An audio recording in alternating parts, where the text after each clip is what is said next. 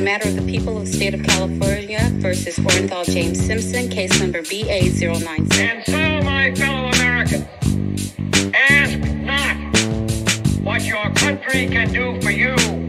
And we're back. It is Wednesday. Happy Wednesday, everyone. Hope you all are having a great week so far. It is almost the weekend, sort of.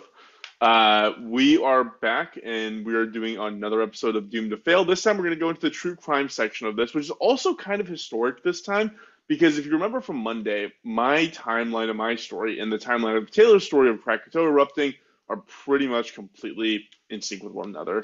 So here we are. Taylor, I still don't believe you, and I can't wait to hear exactly what it says. How could it possibly have happened on the same day? This is a long con. Let's see. Okay, so I'm still drinking my big old glass of milk because we're going to be covering, in not a great way, babies. And milk is a critical part of their development. or so I'm told. Okay.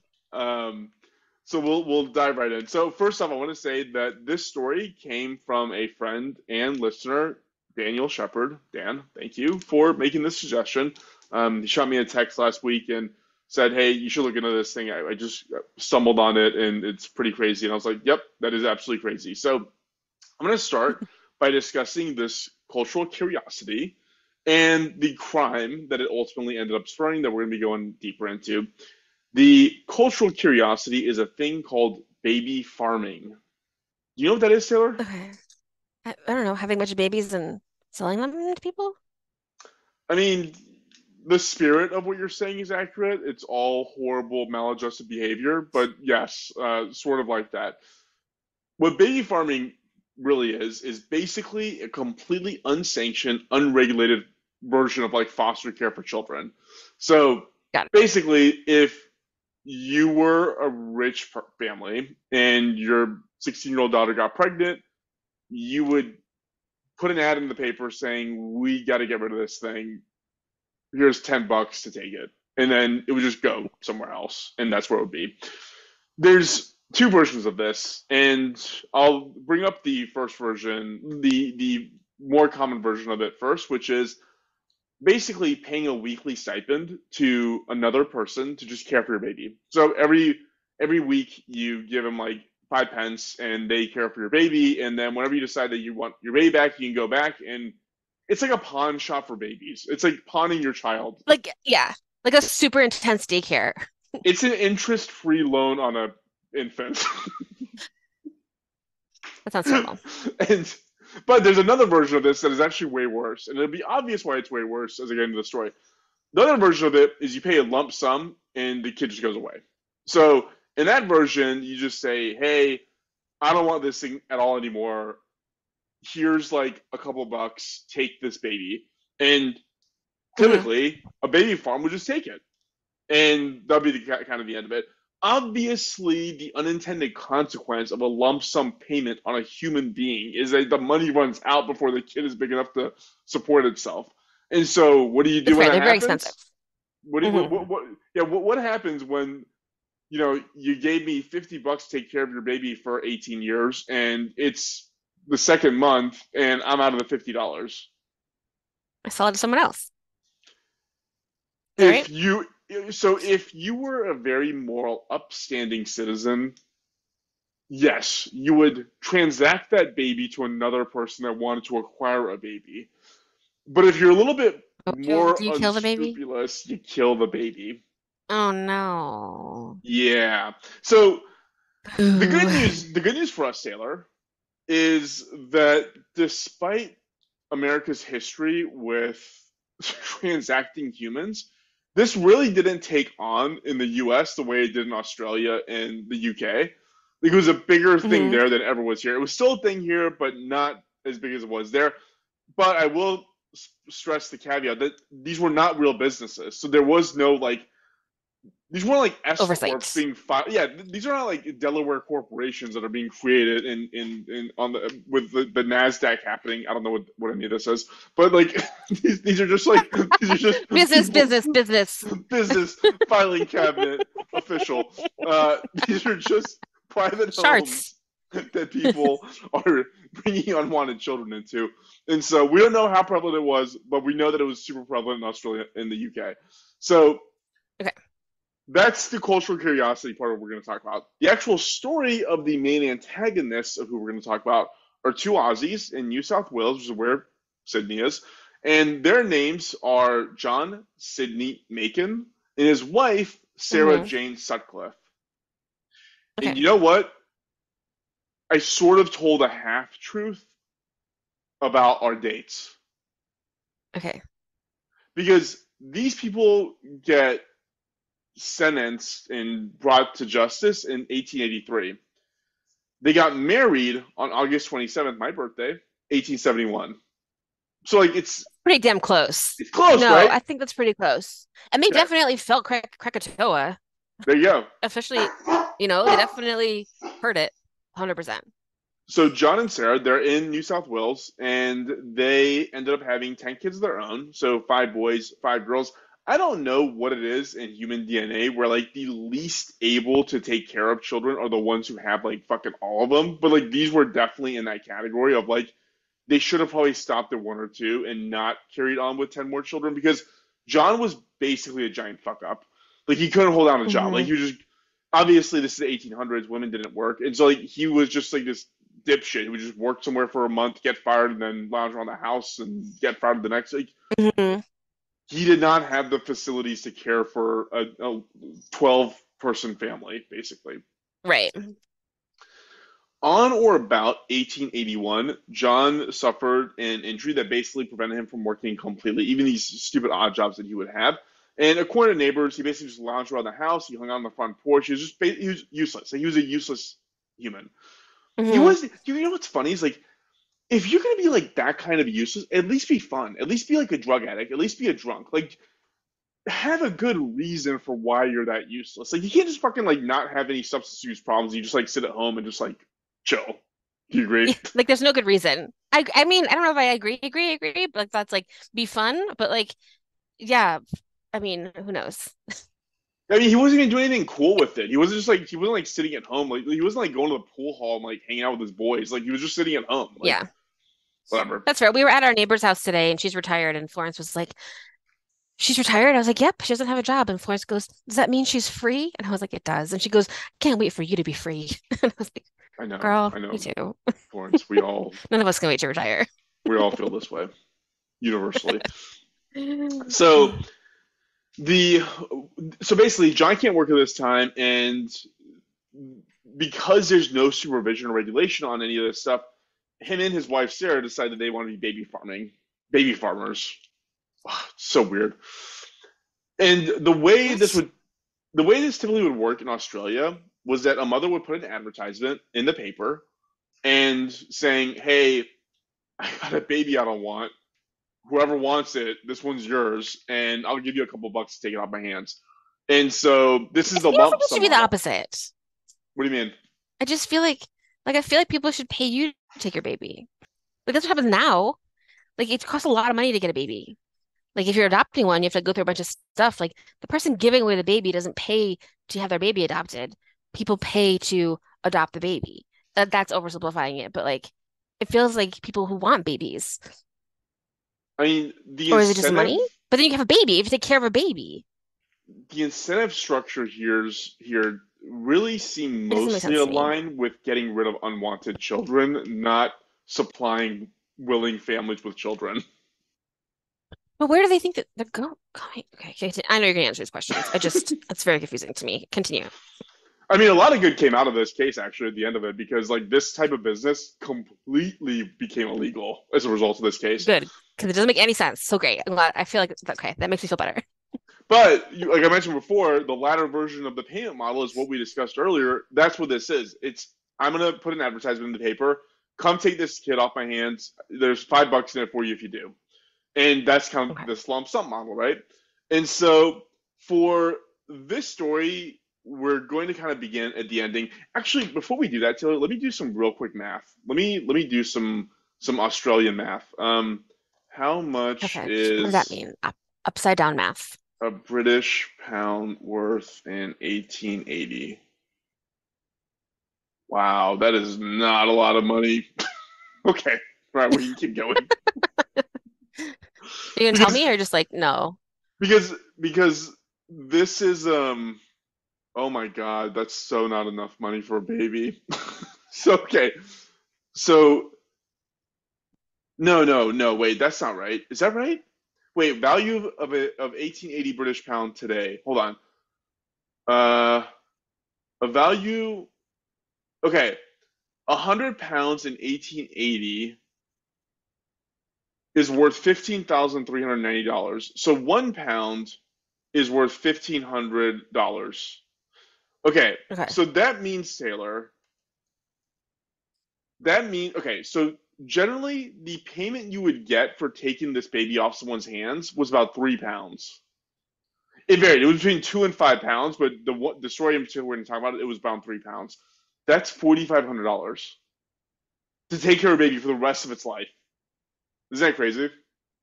That's crazy. I'm trying to think like it's this is not here or there, but it's so interesting to me how you can break down a pound to like a half penny, like a quarter penny, because you'd like have to. If like a pound is like worth $1,500, like There were how much is a piece of pences. bread?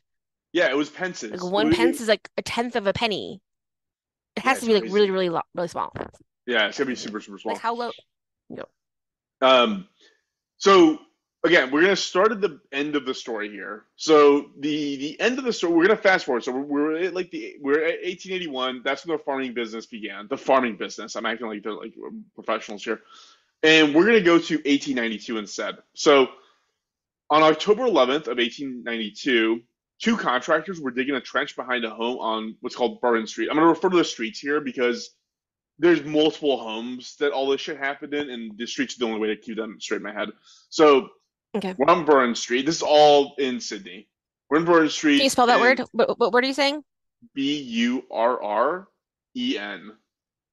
Burn. Okay, got it. And these two contractors, they're digging a ditch. They're trying to connect the sewage pipe from the house to the sewage pipe to the city line. And they come across a badly decomposed body of something. They assume it's a cat. They don't know what it is. They're like, oh, Hmm. whatever. This is a normal day in Sydney, I guess. And they just keep digging. They go a little further, and that's when they find what is very obvious and clearly the dead body of a female infant. And Hmm. seeing this, they're like, let's go back to the original. Let's go to the dead cat and see what that was all about. And they're like, oh, that's also a baby.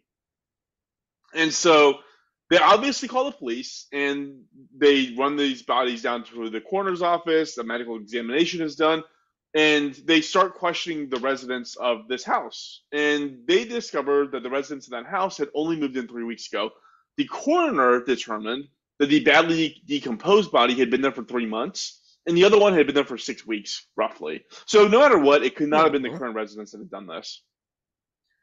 The police inquired as to who the previous residents were, and the Makins' name came up. They had since Hmm. moved to a house on Wells Street, which is like a mile away from the Burn Street house, basically. So Burn Street is where the original two bodies were found. Wells Street is where they had moved Hmm. to after Burn Street. So 3 days Hmm. later, and about a mile away from the Burn Street house, police find the body of another male infant. And what ended up happening was they go to the Makin's Wells Street house because at this point it was news, right? Like they found two infant bodies in the middle of Sydney. So it was news. The Makins had apparently dug up a grave that was in the front yard of their Wells Street house and placed that body somewhere else so that it would like not be it wouldn't be suspicious for them, basically. But at this point, police knew they had And three with the infant front bodies. yards, Yeah, yeah. I You just know would what's never, I funny? would never bury one in my front yard. I looked at the house and it doesn't look like it would have. Well, the house was probably demolished, right? So like I don't know what it looked like back then, but I mean it's 1800s. Things are easy going back then. But it's not like they had like a big, beautiful front yard. I can imagine. I don't know. Like it's Maybe, weird to bury someone in your front yard. or just anywhere I can that's not see a that. graveyard, probably, right? That's fair. Look I at mean, you. it's also weird to bury someone in your backyard, personally. So, so police go back to the Macon home. They just, or sorry, the Macon home on Wall Street. They find this recently dug up grave. Like, oh, the body we found elsewhere, that had to be the body that was in this Wall Street house that was being moved over to this other location. When they found out that we found the two bodies of the Burn Street house. So at this point, there's not really a ton of direct evidence that really a crime had been committed other than the unlawful disposal of a body, much less the Makins were the culprit. All we knew is that for some reason there's bodies that are showing up wherever these people live, and like this is the 1800s. They don't know why people die or how they're being killed. They just know there's dead That's bodies. that's kind of true. Like, what do you? I feel like I feel like it's a good question for later. Is like, when did you have to start telling people that someone died? You know, Yeah, I like mean, when did you have to write that down? Like, probably like has to do with like taxes. So you probably would like be like, tax me less because I have less people here. But like, I don't know when that like it's became like the law. I think the problem is that you're running an unlawful like graveyard or an unlawful cemetery, basically, at this point. Right. We don't know exactly what ailments these children end up having exactly. So, like I said, like Mhm. there's not a lot of evidence. There's a lot of like dead bodies, and for some reason the Makins are constantly around these dead bodies. Mhm. So they were questioned, and they basically denied having taken in any children during the time they were at that Burn Street house, but everybody was still kind of suspicious. And Mhm. so, 2 weeks after the initial three bodies were found, the police started digging up that Burn Street house again, and they find five more dead babies. Just a lot of dead Oh babies. my God. It, Five too many. it was, I would argue it's eight too many because now we're at eight. Sure. Sure. Yeah, yeah. Age too many. Uh-huh. Totally agree. So it was basically at this point that the Makins were formally arrested. Sarah, John, and their daughter Blanche, they were taken into custody and questioned. Blanche was the first one to basically break and say, hey, yeah, my parents were baby farming, and she knew enough that like that wasn't a very well looked upon profession, so that she was gonna lie about it, and then she realized like, okay, it's over. I have to tell the truth. Yes, my parents were taking in babies, but at this point, all they were saying they were doing was being midwives. So they would say that, for example, that Sarah was a wet nurse, which is like I guess like it's a woman that can nurse when she's not pregnant. Is that right? Am I Yeah, yeah. yeah. Technically, like you could nurse forever. Like they have things now where you can nurse a baby if you have not even had the baby. You just have to like adjust your hormones. Oh, okay. Well, yeah. So I guess so.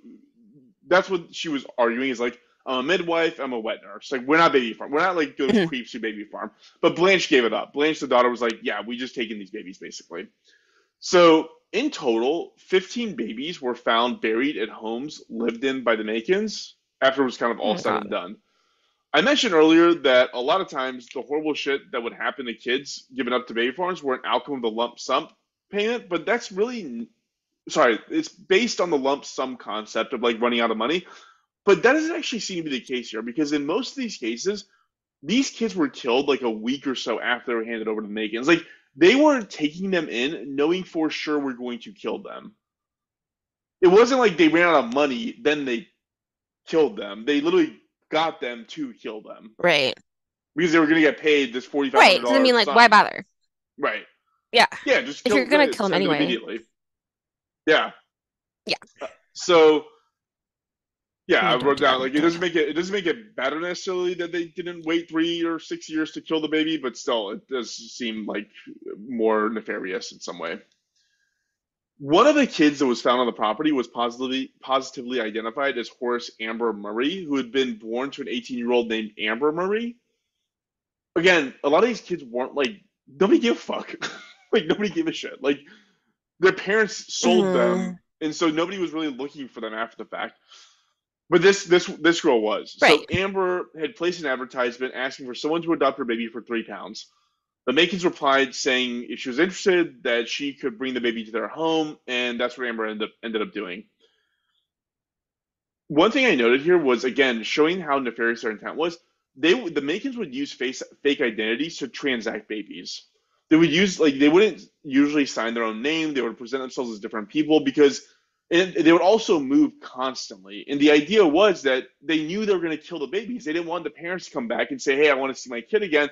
If they did, they wouldn't find them because they had the wrong information or the wrong address or the wrong name. And so that's what ended up happening here. When when John signed the adoption papers, this is hilarious. He signed his actual name, then he scribbled it out, and then signed a fake name beneath it. Like he forgot as he's Mhm. purchasing a child that Who he am should I probably be using today a in fake this name. scheme? So ridiculous. Hilarious. So yeah, basically Amber takes her son Horace to this house, signs off on the adoption papers, and the kid is basically theirs. This is the one that was positively Oh, that's identified so in the sad. pile. Yeah, the reason it was identified was because Amber hand knit a sweater or a shirt or something for the kid, No. and so Oh. dude, they literally took the kid and just killed it like immediately, and then like threw the body into like a drainage ditch. And so when they found the body, it was wrapped up in this thing that Amber knitted. They presented the knitted thing. It was like, yeah, that's Horace's. I made that for him when he was born. So not great. That's terrible for everyone, especially Yeah, Horace. yeah, exactly. Yeah, I mentioned, again, like cases like this are like super hard to prove because A, the technology isn't there to verify cause of death. All you have is like dead bodies. But again, like the suspicious part of it is that like most people like go their entire lives without having a single dead baby on their property. So to have like one family have 15 dead babies on their property, that's like a lot of dead babies. Like one or two, you could probably get away Uh-huh. with, right? I mean, if you get up to like a Like, I don't know half where that baby dozen, came from. It was people who came here before me it was a guy or before whatever. me. Yeah. Yeah. Sure.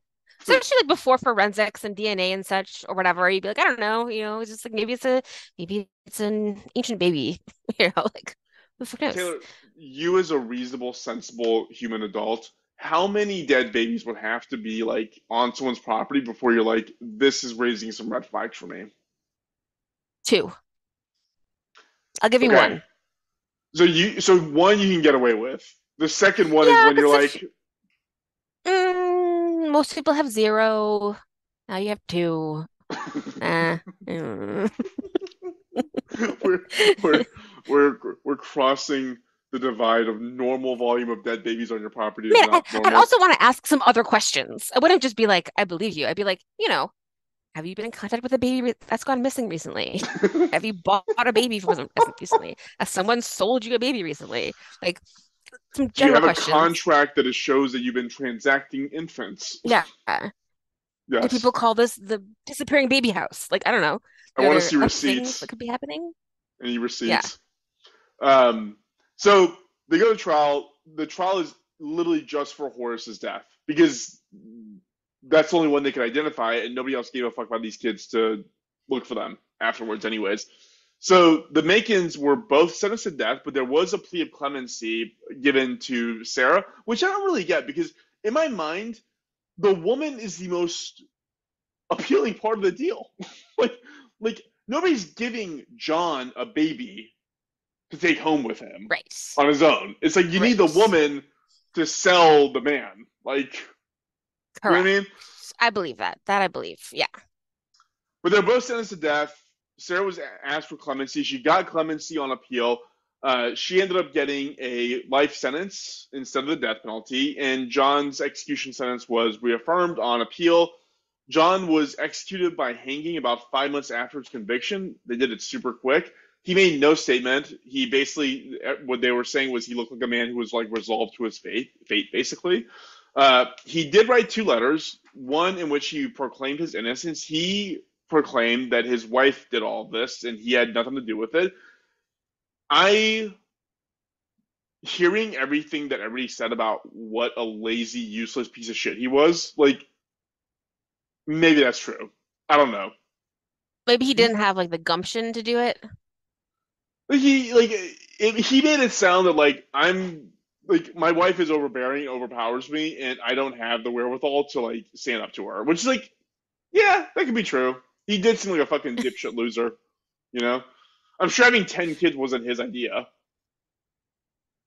I mean, it is and isn't. Again, people need to understand how babies are made, and then perhaps It's true. It's true. That was he was part of definitely a the. part of it. He wasn't not there, as far as He's, we know. He was I there. know. Can you imagine what's birth control looked like in the 1880s in Sydney? Ugh. Like Probably not putting, good. I mean, I have honestly no idea, but no. I mean, we're very lucky. We are very lucky. I Uh, don't so do that. John made no statement. He wrote two letters, one saying he was innocent. It was all his wife's doing. The other one was a loving letter he wrote to his children. Sarah started her life sentence prison term and her health like declined pretty quickly. It was implied that she had like that version of syphilis that Al Capone had that just like ate eats your brain alive, you know? Yeah. I think it's just Yeah. syphilis, just Gross. advanced stage syphilis. And so Yeah. her children like still seemingly loved her, and they wrote to the judges and they asked for clemency, saying, "Hey, it's her last moments on this earth. Let her come home." And so, 18 years after she first went to prison for being involved in somehow having 15 baby corpses on her property, we don't know how, she was A suspicious released from number of prison.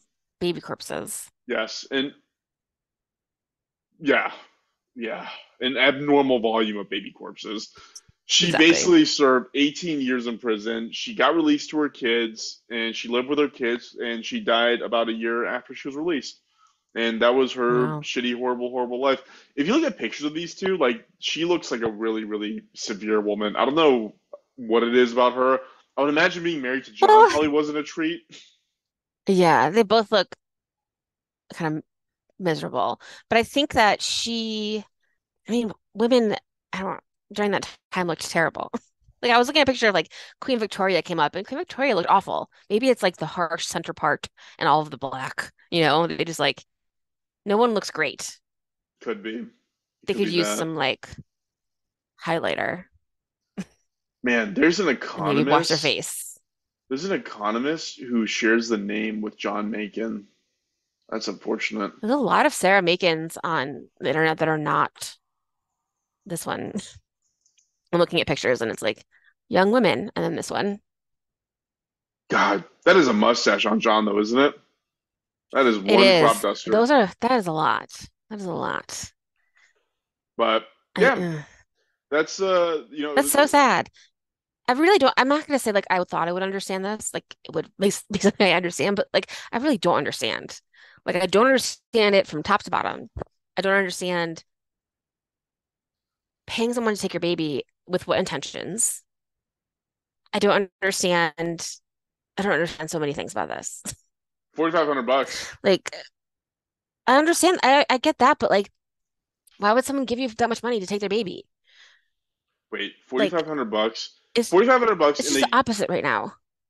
and they did it for 15 kids, so that's like nearly $70,000. I mean, that's a Gee, decent amount of money, Josh. but I don't know if I'd kill a baby over that. Like, I feel like I need a lot more money than $70,000 to kill a baby. Absolutely. I think we can definitely agree on that. Like maybe Because like actually, that's how much it costs. 85,000. Overall, it says in California, the average adoption costs between $40,000 and $70,000 for domestic infant adoption. What? So if you get an international one, they're more exotic, so they charge you more. I think they're cheaper Oh, they are. internationally. Oh, I'm Oh gonna my see if God, I I can don't get know. like This is a terrible. Swedish one that can teach me how to Yeah, ski it's when he's an cheaper adult. internationally. It's 20,000 to 45,000. Either way, no one's paying you to take their baby. I guess it's like foster care. They give you like money to like have the babies, but like you don't get to keep them. And the mom doesn't give you that. Like the parents of the baby aren't giving you that. Like the state is giving you that. Yeah, Anyway, I'm glad I don't it's a bad understand this model. because it's a bad thing to want to It's to understand. If I was like, no, I totally get it, then I'd have a problem with myself. Yeah, So yeah. It's not a good model. It's I not a think good it's model. best. I mean, just No, generally, if no. anybody tries to sell a baby to you, just tell yourself no. I just feel like that happens every once in a while, like a parking lot, and then People you trying call to the sell police and it turns out babies. the mom was like on a lot of meth, like that's Hey, bad. But didn't if they want to Charles give you money, Manson it's not selling the baby, it's giving you money. That's what didn't I don't Charles understand the Manson transaction. I'm pretty sure Charles Manson's mom traded him for a pitcher of beer when he was like 2 years old, I think so. I think something like that happened. which kind of makes sense when you see how it all worked out. So yeah, Um, I hadn't heard about that. That was terrible. yeah. Thanks, Dan. Those poor babies. Thanks, Dan. That was awful. I mean, in the end, if nobody Crazy that wanted, that's the exact same. Well, wait, go ahead. no, if nobody wanted them though, like, right?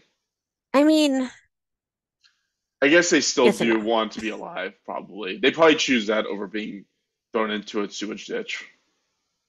Yeah, I mean, yeah, like that's why we should, help people who have babies, Right, help them continue to take care of their babies because it's not the right, baby's fault. right. Like, I don't know. Um, boo. Yeah, not great. I wonder I wonder how many babies are buried on my property. Yeah, yeah, I think it's one of those things that like it's just better not to know, you know? I have 2.5 acres. It could be any number of babies. And I just have no idea. Yeah, your place is probably riddled with corpses. Probably. Yeah. Yeah, Juan and Florence did a desert cleanup this weekend, and they used a metal detector because people, which we just learned, they burn pallets at campsites instead of like firewood, and it leaves behind like thousands of nails. So they used a metal detector and they Ew. got like thousands of nails out of the desert ground, which was cool. And we were like, we should get one and see what we can metal detect in our backyard because I've also been watching this thing that I think is not true. It can't be true. This um of this like woman who goes to like little rivers around London and is always pulling things out of the river, like a beautiful old ink bottle, like a beautiful old pin, like a beautiful old something. And I'm like, how can you keep pulling cool stuff out of this river? Anyway, I want a metal detector. I'm gonna look that up. I support you buying one. They won't help me find the dead babies, but like I do, I think I probably get cheaper metal detector.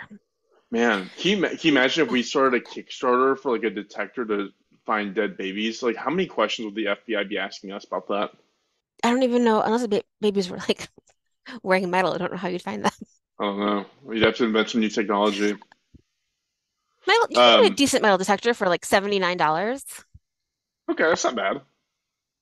That's worth it. That sounds like a fun activity with the kids. Yeah, it sounds super fun. Huh. So that is Anyway, my very I don't know how we got fun there. and hilarious, and hopefully everybody feels good after hearing that story. Feels relaxed, feels happy. It's pretty crazy that it's the exact same time as Krakatoa. That's what I was gonna say. Like, That is wild. that's wild. Yeah. Look at you and me. I know. Cool. Sweet. Well, is there Well, anything that you I'll want to keep you read out? posted. Nope, I have nothing to read, but I do want to say find us on social media at Doomed to Fail Pod, anywhere you listen to podcasts. Like and subscribe. Tell your friends. We have an email that goes out every Friday with what we have from the week. If you don't get like those push notifications, but you want to know what we're up to, it's on Substack. All that's linked in our Instagram. If you just don't know where to go to find it, email us, We really doomedtofailpod@gmail.com. we need your I'll support. sign you up. Jerry signed up for our email. Thank you, Jerry, a friend of ours from an old job. Ah, She Jerry. signed up for Hey, email for, Jerry. yeah, yeah, Awesome. Very cool. Yes, please tell everybody you know we're trying to become famous, and we will appreciate you if we become famous one day. yeah. Thank you. High fives all around. We'll buy you a metal detector. There you go. Or a Cool. baby detector. Sweet. Well, thanks, Taylor. Have a great Cool. Sunday, Thanks, guys. and yeah, I'm gonna go ahead and cut it Thank off. you.